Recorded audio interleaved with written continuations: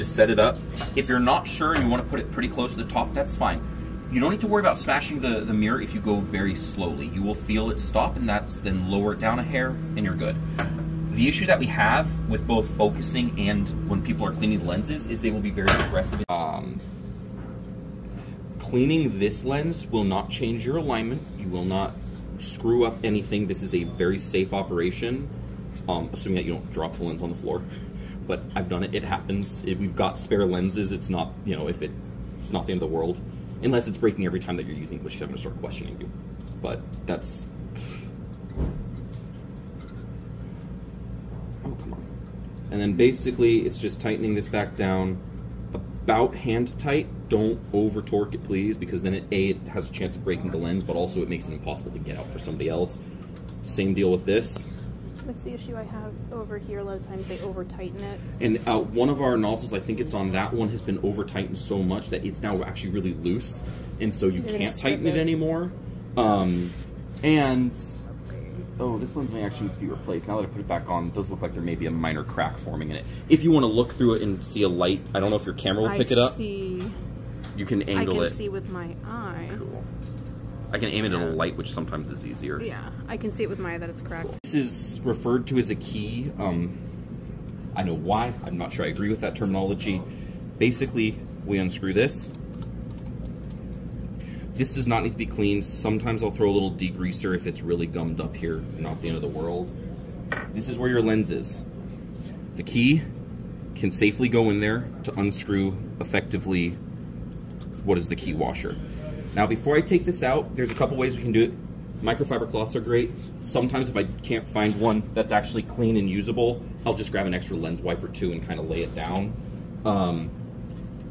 But we want to be able to set the lens on the surface without scratching it any more than it may already be. Let's see here, come on.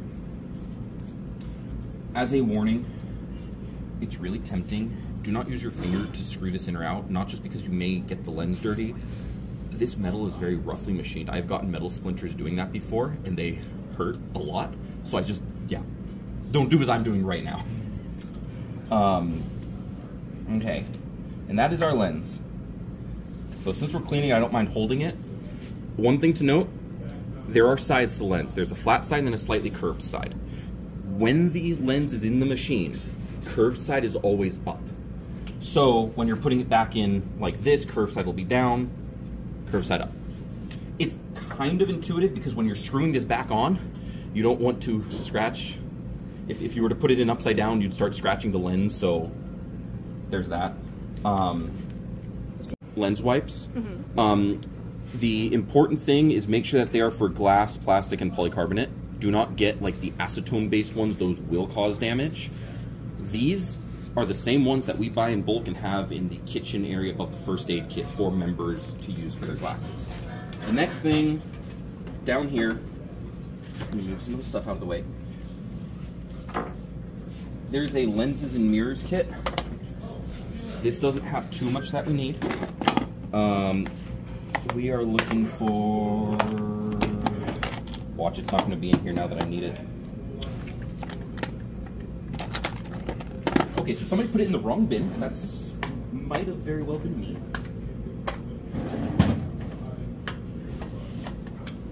First trick is to pull this tube out.